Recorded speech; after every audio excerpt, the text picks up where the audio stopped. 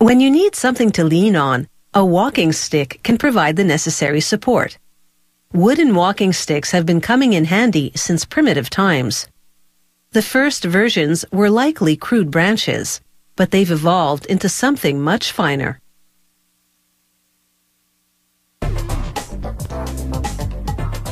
Today's wooden walking sticks are designed to support the user in style. There are rustic versions for the outdoor adventurer and distinguished-looking ones for getting around town. But whatever the style, a walking stick adds stability to the human journey. It all begins with these 3-year-old saplings. These ones are chestnut, a lightweight and durable wood. Once the sticks have been peeled and dried, it's into the washing machine to scrub off any dirt or mold that may have accumulated. And it's not your usual washing machine. This one is a long tank sized specifically for these sticks. A worker closes the lid tightly so no sticks will spill out as the tank rotates in a trough of soapy water. After a few minutes of tossing about, these sticks come out squeaky clean, and they're ready for the steamer. The sticks are steamed for 20 minutes, and this makes them soft enough to bend. So next, he secures the stick and activates a spring-loaded arm. It wraps one end around a form to curl it into a crook. He ties it so it holds the crook shape and retracts the bending arm. This crook will serve as the walking stick's handle.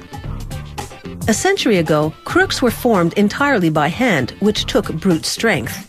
But with the invention of this nifty machine, the job became a whole lot easier. Next, it's over to a device called the straightening horse, because it's used to straighten the stick shaft. This job does take a bit of muscle, as the worker wrenches the shaft between posts to set it straight.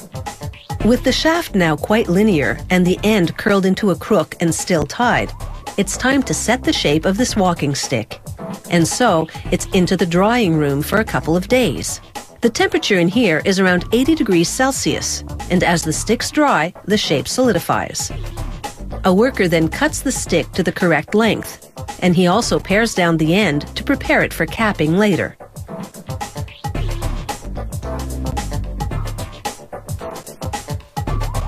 He also sands down the knots in the wood, creating a smoother surface.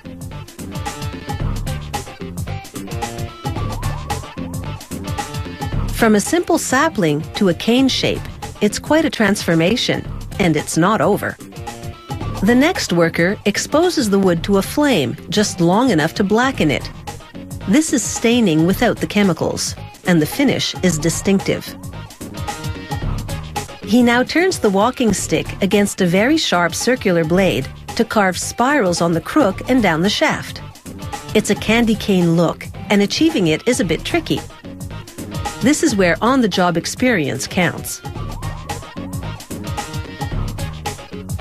Another worker then trims the end of the handle crook. The cut-offs won't go to waste. They'll help fire the factory furnace.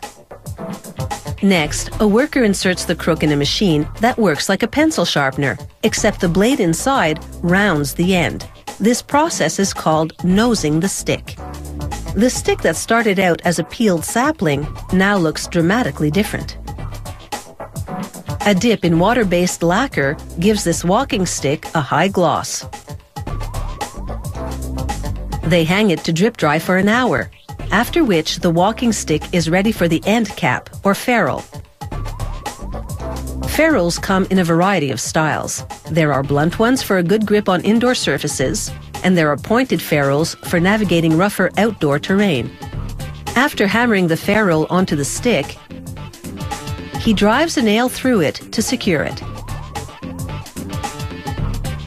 These walking sticks are now complete.